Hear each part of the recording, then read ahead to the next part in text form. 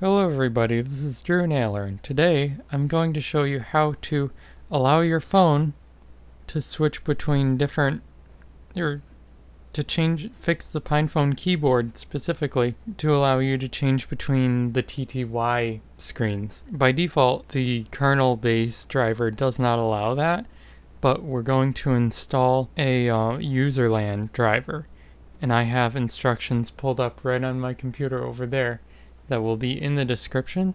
These are what I based my instructions on. We're going to go a little in a different direction, but this is mostly what we're going to do. So anyway, first thing we have to do is you have to update. This video will assume that you have already updated your installation, and this is on Plasma Mobile. Manjaro, it may be different on other operating systems, so maybe the instructions will work for you, maybe they won't. And I'm going to also assume that you have shimmed the things in the back of the keyboard case to make it work like that.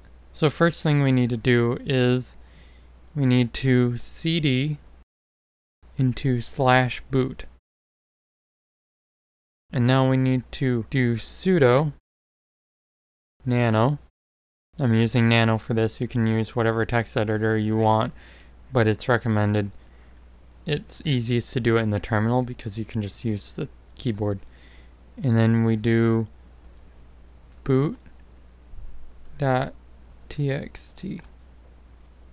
Okay, now I need to type in my password. I need to remove that part. So now we need to go down and find the start env boot args line. Oh, right here.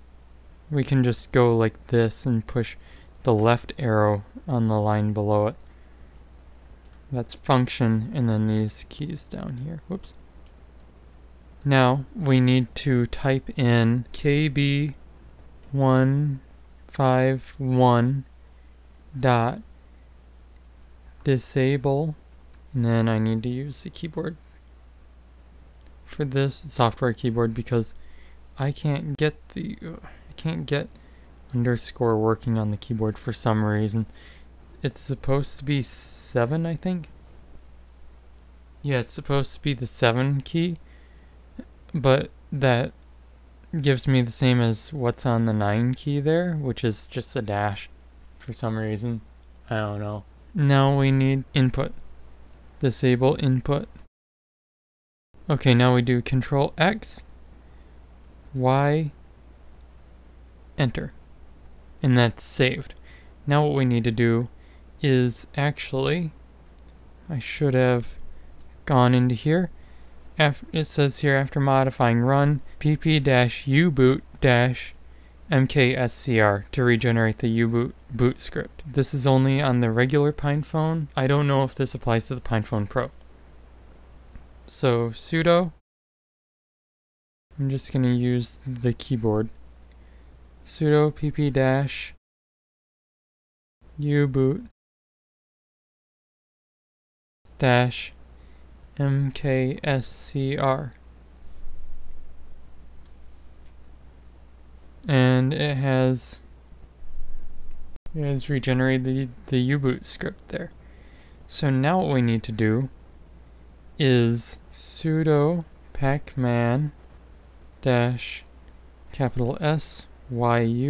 ppkb for PinePhone Keyboard -tools, then run that and it will install it.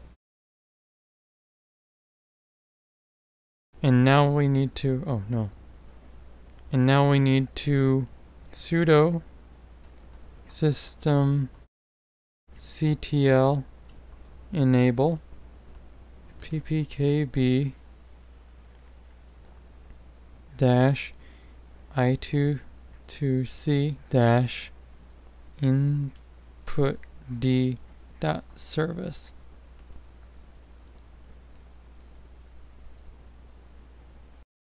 And now that service is enabled, and what we need to do is reboot, and then we can test it. We'll be right back. Now that we've restarted, we can now switch to a different TTY. So you'll want to do Ctrl-Alt+Pine key, and then 3, for example, that will, there we go. You can see that right there. I'll zoom in on it in post. But that's the text for the TTY. And then you can sign in. And now we're signed in.